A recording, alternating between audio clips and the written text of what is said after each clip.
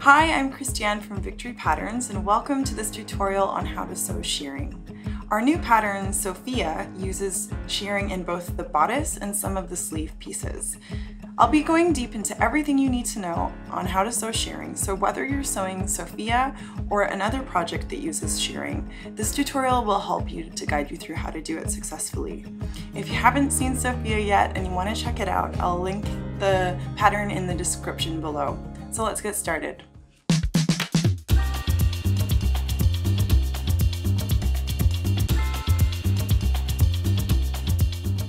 Shearing is a series of parallel rows sewn onto the fabric that produces a beautiful gathered effect on the fabric's surface. It uses elastic thread in the bobbin with regular thread on top. Straight stitches are sewn and the elastic thread on the wrong side of the fabric pulls the fabric into its gathered form. Not only is the effect beautiful, but it also creates a high percentage of stretch, making for a really comfortable garment. For sewing shearing, you're going to need regular thread to match your fabric, good quality elastic thread, relatively lightweight fabric. Note that the heavier the fabric weight is, the less of a shearing effect you'll get. You're going to need your sewing machine, and you may also need a small screwdriver for adjusting your bobbin tension. Since shearing requires evenly spaced rows of stitches, there's a few options that you have to create guidelines for these stitches. So your first option is going to be using a clear drafting ruler and chalk to draw your guidelines. The second option is going to be using your presser foot, but you need to make sure that you're using a presser foot that allows for a 1/2 inch spacing from your needle to the edge of the foot. If you don't have a foot with this spacing, I've created a tutorial on how to create your own guide foot using a regular presser foot. I'll link that blog post for that tutorial in the description below. And if you'd like to make your own guide foot, check that out. And once you have all your supplies, it's time to set up your machine. Before we get started on setting up the machine, I just wanted to mention that I'm going to be using a machine with an external bobbin case instead of a drop-in bobbin. You can use either kind of machine for shearing, but the external bobbin case allows for more accessible bobbin tension control. I will link you below to a video that shows you how to adjust the tension on a drop-in bobbin case, but I would really recommend you looking at your particular machine's user manual because it might differ from the guidance in that video since each machine is a little bit different. So check out that video, but everything that I'm saying in regards to changing the tension will apply no matter what machine you use, just how you change the tension might be a little bit different. So with that being said, let's dive into the machine setup, and we're going to start by winding the bobbin. The bobbin is wound by hand with elastic thread. If we were to use the machine's bobbin winding method, it would create too much tension, which would affect the result of the shearing. When winding, you want to have some slack. Don't pull the thread too tightly as you don't want to engage the stretch. Give a really slight tension as you wind, enough so that the thread isn't falling off the bobbin. You'll need several bobbins of elastic for this project, so I'd suggest winding a few bobbins before you start, as it will make your workflow a bit more efficient. Place the bobbin in the case and thread it as you do with regular thread. Once it's in the case, pull on the thread and take note of the tension. It should not be too loose or too tight as you pull. If you encounter either of these issues, you're going to need to adjust the bobbin tension. There's a screw on the outside of the bobbin case that controls the tension, and by turning it in either direction, you can increase or decrease the tension on the bobbin. If the thread is very loose as you pull it from the case, turn the screw to the right with a 1/4 turn. If the thread is very tight as you pull it from the case, turn the screw to the left with a 1/4 turn. In both cases, turn the screw a 1/4 turn at a time until you achieve the correct tension. One thing that's important to note is that the screw post for the bobbin tension is really short and it can fall out easily if you turn it too much. So it's a good idea to work on a tabletop surface so that if your screw falls out, you can find it. The worst thing is losing your screw. The last thing is just make sure that when you're done your shearing that you return your tension to the original tension, because you want to make sure that when you're sewing with regular thread, it returns back to normal. So it's a good idea to take note of how many quarter turns you turned your screw to adjust your tension.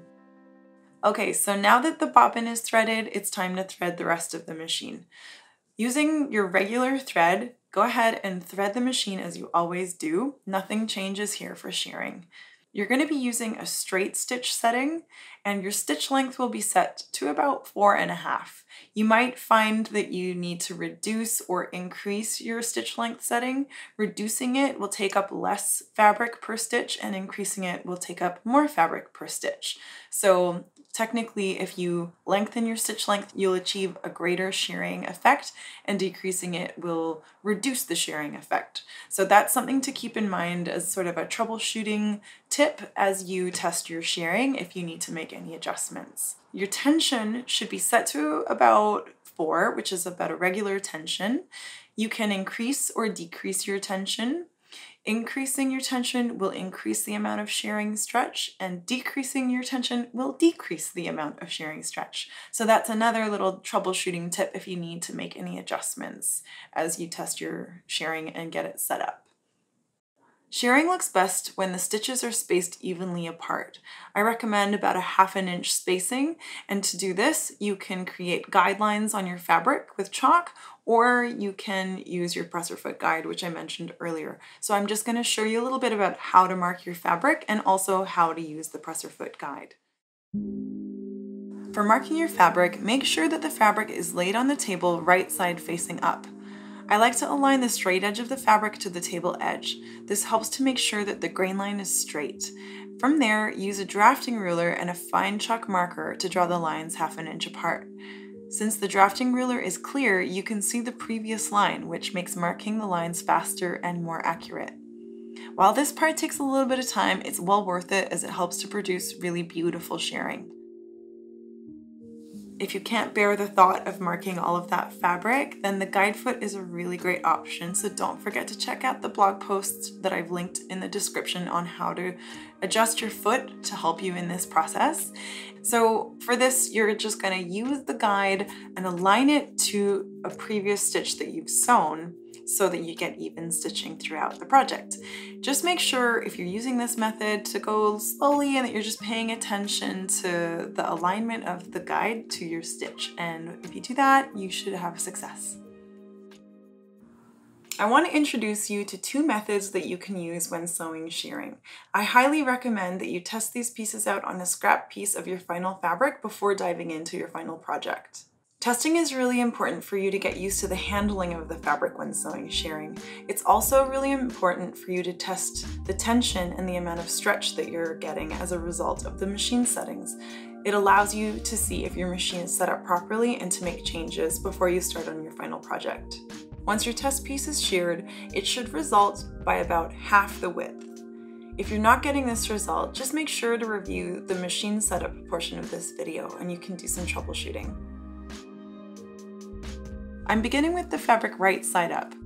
For the continuous method, you're going to be sewing all the rows in one continuous stitch as follows. Begin with a strong back stitch and sew the first line of shearing.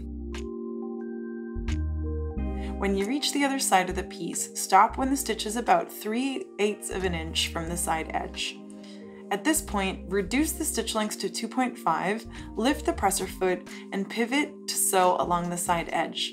Reducing the stitch length prevents the shearing action from taking place and allows you to skip to the next line of shearing. Sew a few stitches along the side edge until you reach 1/2 inch away from the previous shearing line.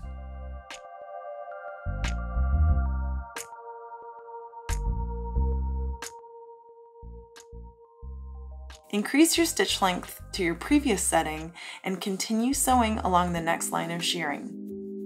Repeat this process until all the rows are sewn. As you sew your shearing stitches, it's important to hold your fabric flat. You want to make sure that you're avoiding creating puckers. Once you're done sewing all the rows, backstitch at the end to secure your stitch. The continuous method is ideal when you're shearing pieces that have straight side edges.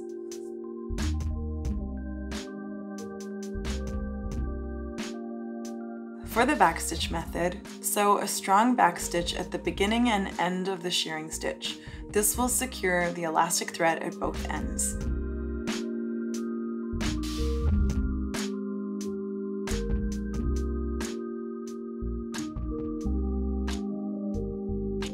The backstitch method is ideal when shearing pieces that have curved side edges.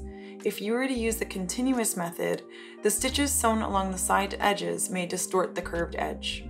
Just a little tip: when you're shearing larger pieces, you'll inevitably run out of bobbin thread when you're in the middle of shearing a row, so don't worry, you're just going to need to rethread your bobbin and begin sewing where you left off. So what I would advise is sew a few stitches over top of your existing shearing stitch where the thread ran out, and sew a little back stitch in place over top of your stitch and just continue shearing. There'll be so much texture created by the shearing that this won't be very noticeable at all. As a final step for shearing, one thing that you can do to help set the shearing stitches is to steam it with the iron. This is something that I do when the project is done after I've tried the garment on, and if I find that it could use a little bit extra fit, this is something that will help to just tighten the shearing. If I'm satisfied with the fit, I don't worry to steam it because it will reduce the size of the shearing. So it's something you can decide later. So place your fabric on the ironing board, float the iron over top of it without contacting it with your fabric, and just shoot steam over it.